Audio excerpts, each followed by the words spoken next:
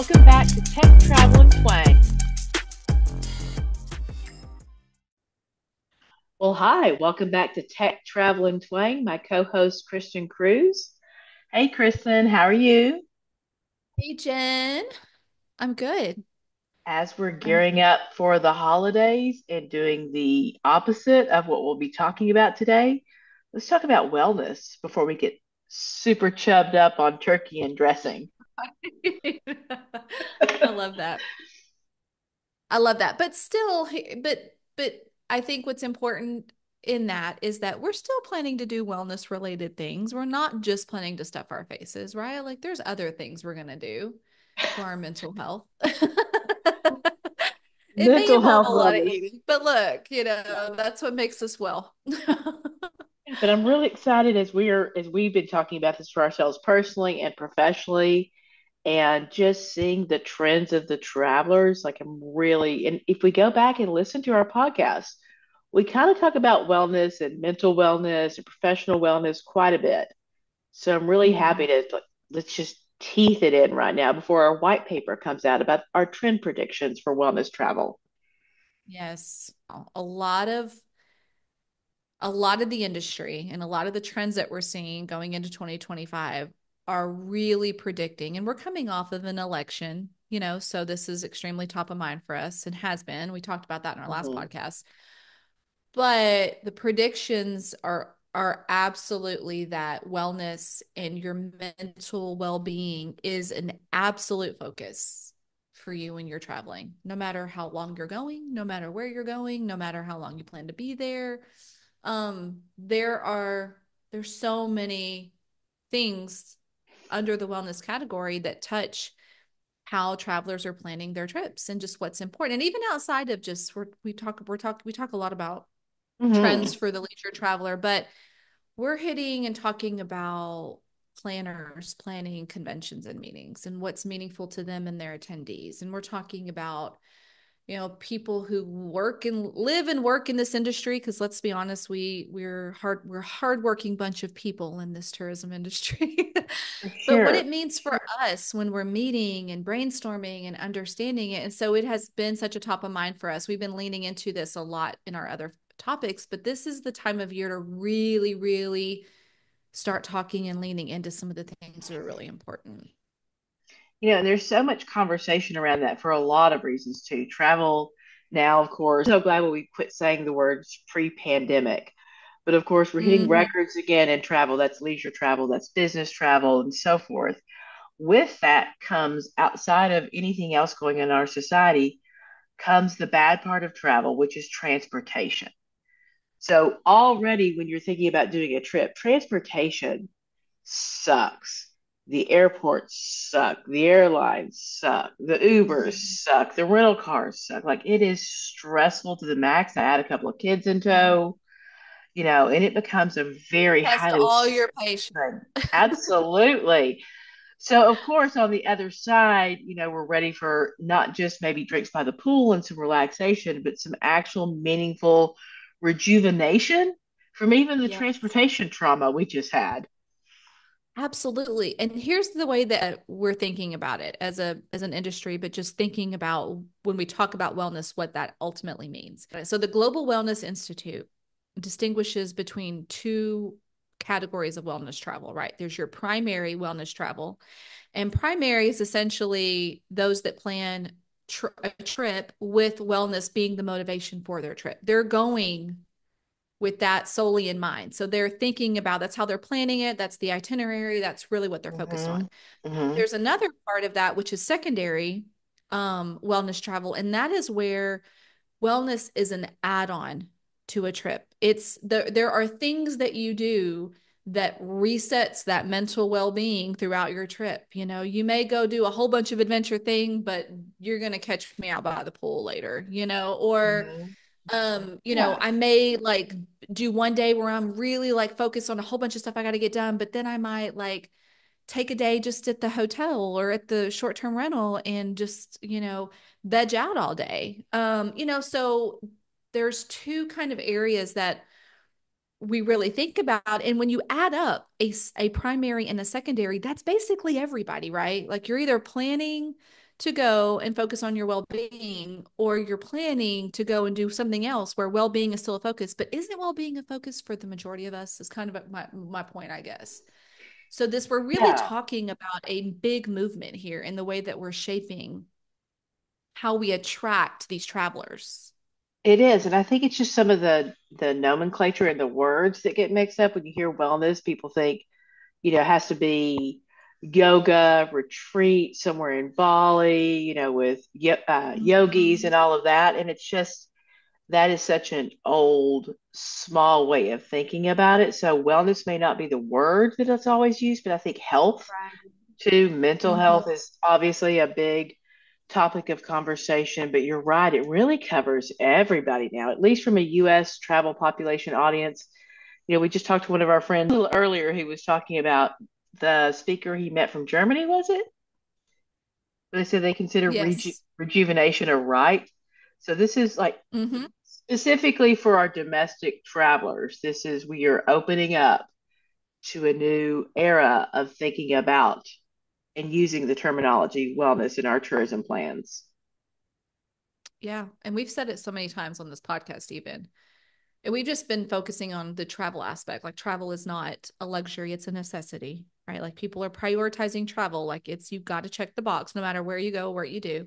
But that's becoming more and more the norm with your with wellness in general. Mm-hmm. Your mental well-being, your physical well-being, it's becoming a priority. It's not just a luxury, to be able to go to that spa thing. And it's really, like you said, it's not, it's not checking into the Four Seasons and doing 2 days at the spa. That's not what us we as a society consider wellness anymore. It really is looking at things that help you recenter and refocus and check your own I think mental that, well-being boxes. and I think they're all getting recategorized a lot because so many different people are traveling in very hyper personalized ways, which is Mm-hmm. where, this is also not just a check the box here. Okay, I've got a wellness tourism destination because I've checked all these boxes now. Like, I just don't think we think like that anymore, and society doesn't think like that anymore. So it's hyper personalized. So I would say, like what you mentioned, like a Four Seasons, go in, you're paying 300-400 bucks for a mani pedi kind of thing. That's maybe more on a luxury self pampering. We call that bougie travel, maybe, but not Bougie necessarily travel. wellness It's a travel. category. Listen, it's a category under wellness. You got your bougie travelers, okay, and that's what they're gonna. And And that's that does cool. actually bring up another stat. Like the other stat that was really, really, I think, impactful from the Global Wellness Institute is that wellness tourists, those that either factor in it, this is almost everybody, right? Like this is, those that factor wellness as a primary category or a secondary category on their trip spent 41% more than the average traveler in Wow. 2022. 41% more. Like it's not, and there's so many things that you can do wellness right that don't cost a ton of money. Like when you think about, the outdoor aspect and you think about the natural resources that destinations have and things that you can go and kind of reset spiritually and just absorbing the sun and touching the grass and Touching the and those grass. types of Yeah. things that checks those boxes, but may not necessarily cost you like a trip to the spa would cost you. But you're Mm-hmm. still staying longer to enjoy those things. So you're checking the more expensive, or spending more on accommodations. You're still consuming food and maybe even better quality food since you're a little more health conscious and wellness is top of mind. You may be willing to spend more for a restaurant that serves higher quality food than you are going through the drive-through, and picking up something that's convenient. So Absolutely. there's so many things. But the ways that I think, and like you said, what's super interesting about this whole thing, I think why there's so many layers to this is just Obsessed. what people consider to be that checking the box for wellness thing that they travel Mm-hmm. for. There's so many categories and it's such an evolving thing that we don't talk about it the same way we did several years ago. And destinations don't have to talk about it the same way as they did several years ago. It's not just giving a list of services your destination provides that check the wellness box. It's crafting inspiration and showing travelers the spaces that can check several different types of boxes for your wellness. They Your can, but I feel like destinations to this point have communicated to only a very small slice of this audience, an audience that is intentionally seeking this specific type of experience. The problem with that is, I say this all the time, you can listen to these podcasts, is that's selling a vitamin to people who want to take vitamins, but not everybody wants to take vitamins. right, You know, and I hate to say the word painkiller, but it really is. Like, what are you alleviating? We talk about wellness now. We aren't talking about just those who want to go on a yogi retreat and do, big fasts and do big physical things. It may just be, like you mentioned, I just need to go touch some grass. I just need to do some forest bathing. I just need to do mm-hmm. some sound bathing and get back out of my head from the craziness. I just think it's such a different thing. And I worry that we categorize too much. Right. Well, I think the idea of a trip, just the general idea of a trip is to go do things, right? Like it's to go experience something, it's to go do something. So when you mentally prepare for a trip, you're mentally prepared to like go be active, like go do all the things, go experience Mm-hmm. this place and do a lot of things and be on the go. But over the last couple of years, like booking trips to intentionally slow down is a thing. Booking trips to go sleep, like a sleep trip, to go sit in your hotel or let me sorry, lay down in your hotel or your rental or wherever it is that you're staying and intentionally slow down. That's a Mm-hmm. thing. That's a you will spend money to go not do as much. It may be in a whole different place, but that is intentional and it's a different type of trip, I guess, than what we typically see destinations promoting or wanting or really thinking their travelers are coming there to do. Like I those things think, may be changing. and I think they would see a tip if the travelers knew there was something like that to do, because people, if you go out on the street and ask 10 people, what a sleepcation is, a couple would figure it out, but it's not like it is such an average word yet. It's something that's happening. People are doing, they're going to sleep and rest, but they may not be connecting with that nomenclature. But they are very excited about, Kristen and I have put together 10 trends we see coming up from a leisure perspective in wellness travel. And there's just a couple of them we want to tease on today. Kristen, what's your fave?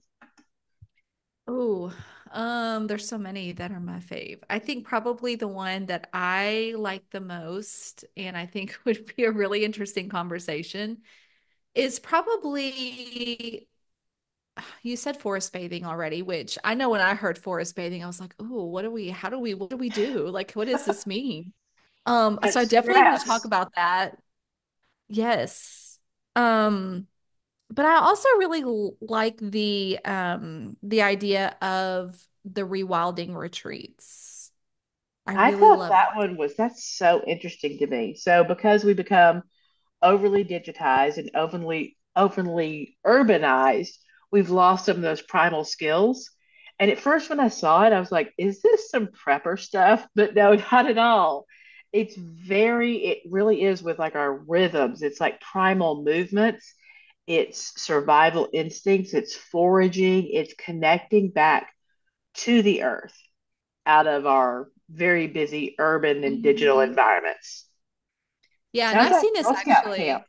Yeah, there's a group that we have locally, and I've seen guys post in there. Like they do like guy trips, and it's like, yeah, we're gonna go and we're just gonna be in the wild and we're gonna have a great time. And it's like, so you're gonna go pitch a tent and like find your food Sounds in the like naked and river. afraid. Like I mean, but it's a niche, right? For some people, Mhm. like they want that experience and they feel like they're going to learn something and maybe again like it's intentionally slowing down and focusing on like the bare minimum things that you need to survive, right? It's like Mhm. leaving behind all the things that are just noise that we think we can't live without, but we could absolutely live without. Yeah. Um, But I love that one because also I'm a big sucker for, a campfire. And immediately I'm like, why don't we just, this is just like Girl Scout camp, Boy Scout camp redone. Like we learned these things. yes, but We that's did where I that. feel like for women, it's more of glamping. Like you and I, we want to like a fire pit, a nice fire, right? But make it a glamp site. Not don't like maybe not in the middle of the forest with a tent, but maybe some air conditioning.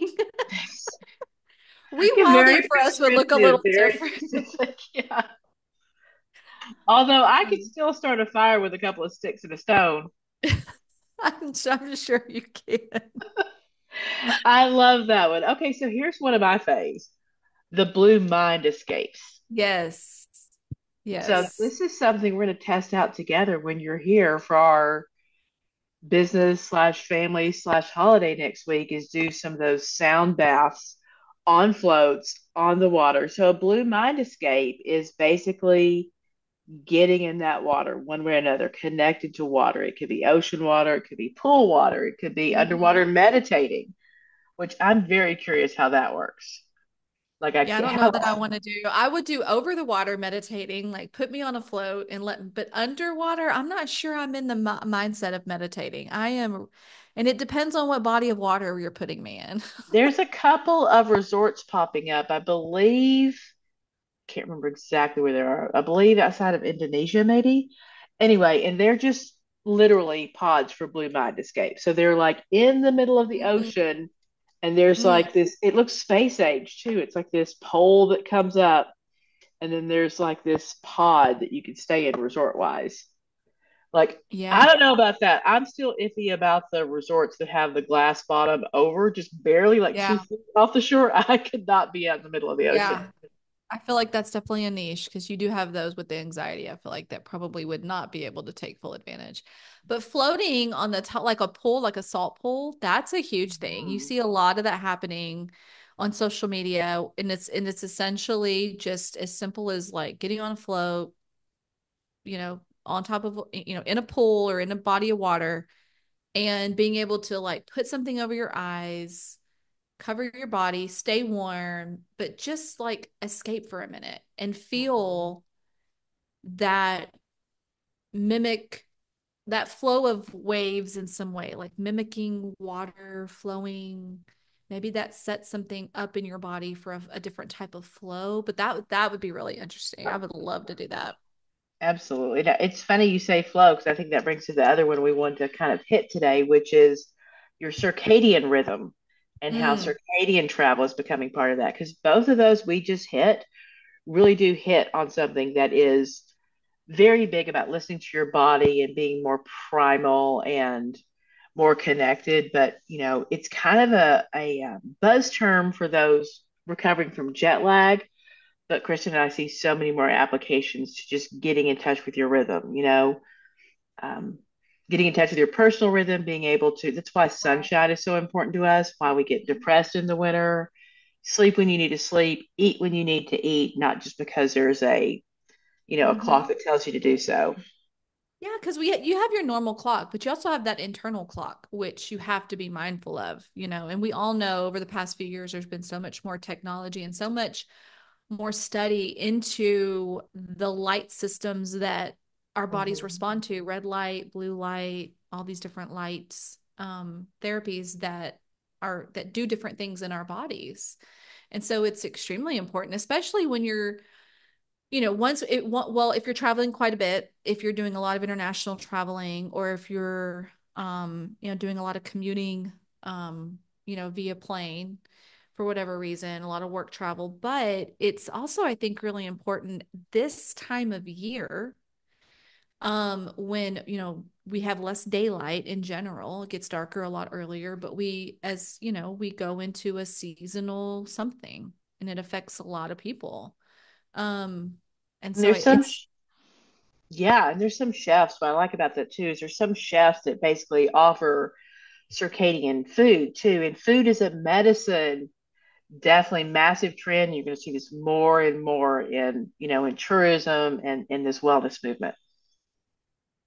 Oh yeah, it's huge. I think just social media in general the past couple of years have really brought to light a lot of the things that we do to our bodies, that Hmm. we consume, things that we just kind of just weren't top of mind for us. That all of a sudden now it's like, wow, I really need to change the way I eat. I really need to like think about food a lot differently, and that it is its own medicine. It is the rawest best form of medicine and can heal so many things in our bodies, but we haven't really looked at it like that as much as we do now as a whole human body. Like we think about it so differently, especially in I the US.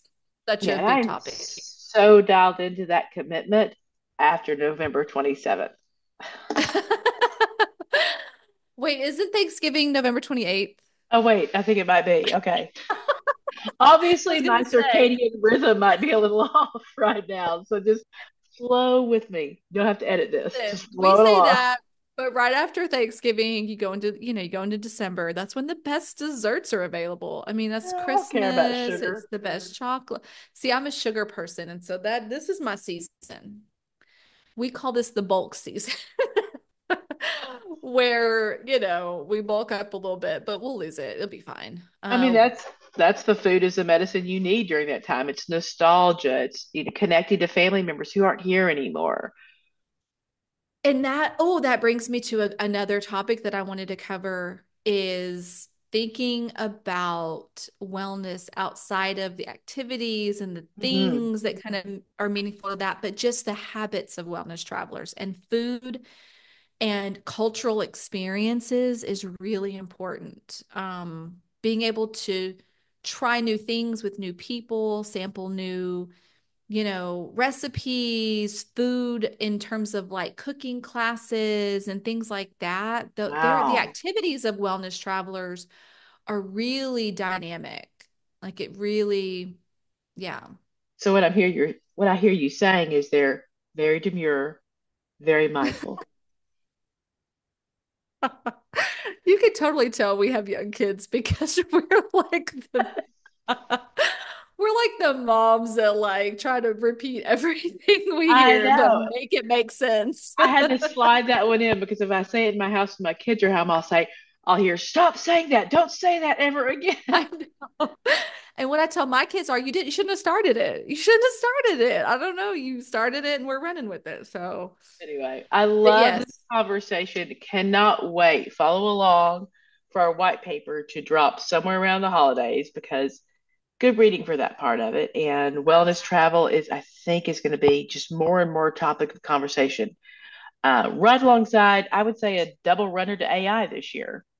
Yeah, yeah, I would say absolutely. Yeah. Mhm. Wonderful. Well, Love it. fun chat, Kristen. I guess I'll see Yes. you next week. I'll see you next week. Bye. Bye.